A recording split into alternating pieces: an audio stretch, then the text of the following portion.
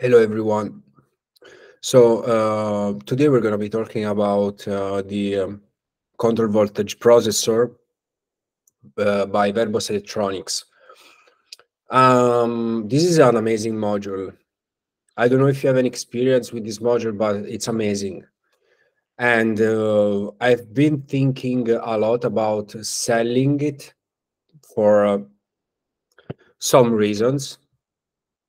But it's so hard. It's so hard because it fits so well my setup, but sometimes I wonder myself if there's anything out there smaller, okay, in terms of HP, that can have similar features.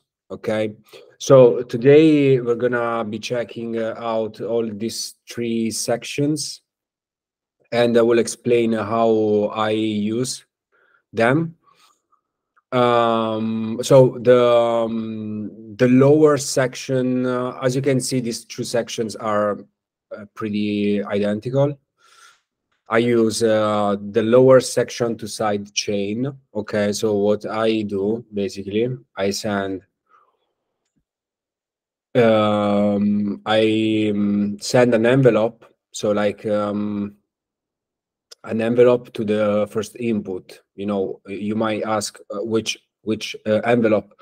So basically, when I trigger the kick drum, I also trigger one of these envelopes. Okay, one of them goes to the input. I invert the signal because this can invert the signal, and I send the side chained. No, what I'm saying, the inverted envelope to side chain here in the VCAs of the mixer. Okay, because this one has like VCA input for each channel. So I can side chain and also adjust, depending on my tastes, depending on the situation, I can adjust this side chain effect. Okay, this is the, like I don't know if there are, of course, there are other like other modules, other CV processors that are able to invert signals. I think that, not sure, but the FrapTools 321 scale flip. So flip, I think means invert. If I'm not wrong, I think so. So, okay, I can do so with this one. Is smaller, is 6 HPs. Okay.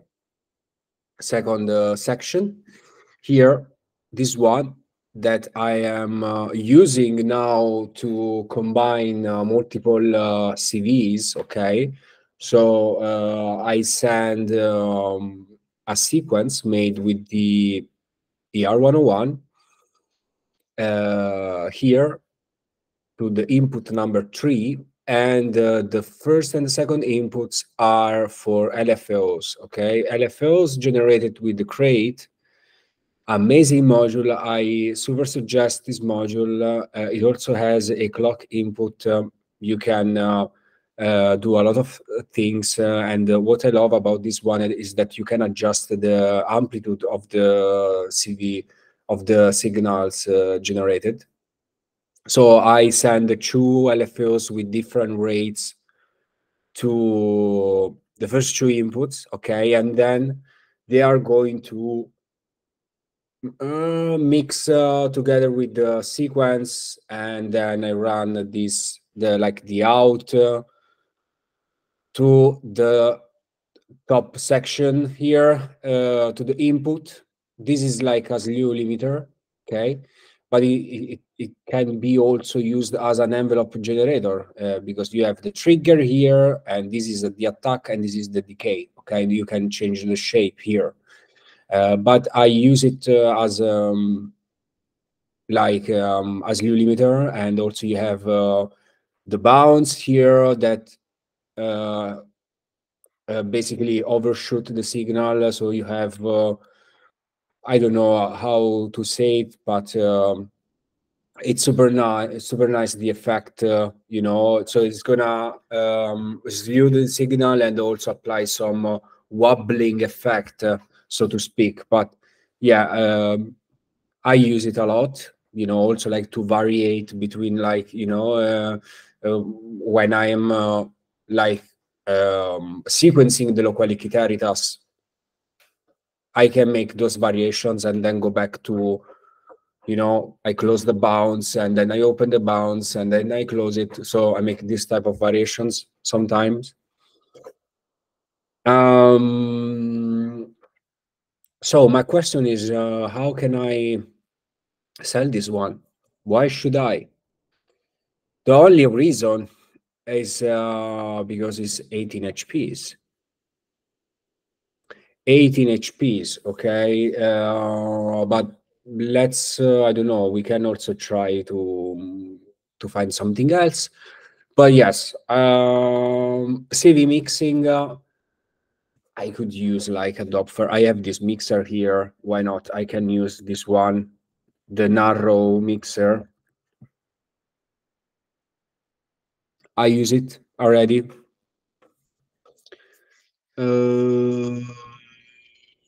Which can be used with either control voltages or audio signals. As not each of the four inputs. Okay. Okay.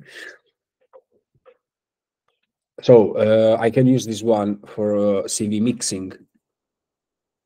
And then slew limiter. A slew limiter with an attack and a release. So the only option I know is the Joe Analog audio design. Where is it? This one, the contour one, slew limiter function generator is pretty similar, but it's 8 HPs. So if we go try, okay, let me duplicate this this rack. I'm gonna set this one as private. If you see on my modular grid like a private system, is just because I'm messing things around and you know, but just like as an experiment, just to test, you know. So I'm gonna remove this one contour. Then the Doppler narrow mixer is 4 HPs and the 3 to 1, I don't remember how many HPs, is 6 HPs. So basically, you see here, it's still 8 HPs because 6 with plus 4, 10 and 8. So it's 18 HPs. So basically, you know, so the only point is to why should I do that, you might ask. Well, because I mean, there's also the Quadra, this one, it's 12 HPs and I could buy a Fuji which is 10 HPs, so I can save 2 HPs this way. And yeah, I don't know if there's like another slew limiter because I need it. I need to slew limit my loqualicitaritas. It's impressive, you know. I love the result. So you see, like it's a very good module, the voltage, the control voltage processor. And also when I check the random random sampling, random sampler sampling, I don't remember this one. So if you check also this one, you have 2 fluctuating randoms. Okay, you have here a quantized randoms. Here you have an analog shift register plus noise source, and you don't have just You don't have just like normal noise. No, you have also metallic noise, which is awesome. Okay. I was thinking about buying this one, but yeah, I have no space.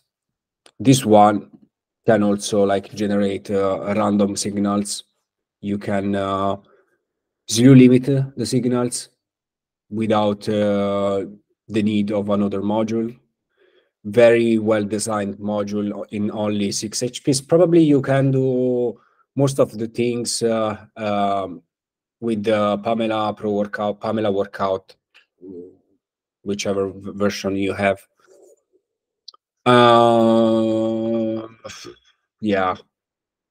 So I think I'm gonna stick with the 100 voltage processor, but if you have any suggestion, please let me know. Bye-bye.